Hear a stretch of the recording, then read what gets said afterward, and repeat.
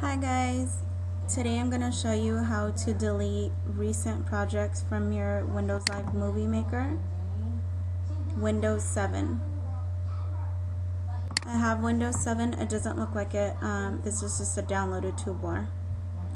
So if we go up to our files, you'll see the recent projects. If you right click, they don't have a delete option. So these files will just keep building up without you being able to erase them. So I'm going to show you a quick and easy way to delete these files. So we'll go out of here and go to our start menu and type in REGEDIT,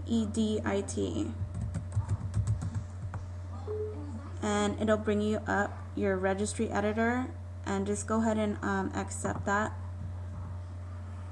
And you'll come up to this menu, and so we're going to go to current user, software, Microsoft, and then come all the way down to Windows Live, and then you'll see a Movie Maker recent folder.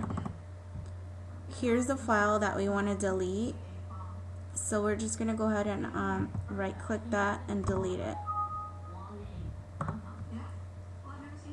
I'm also going to be making a movie that's going to show you how to delete recent pictures under your paint, because for some odd reason these don't delete either. But I'll make a video, just keep an eye out for that, guys.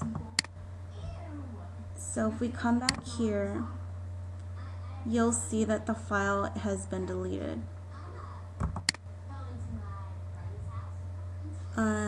I hope you guys enjoyed the video, and just keep an eye out for the paint video coming up soon. Thanks, guys.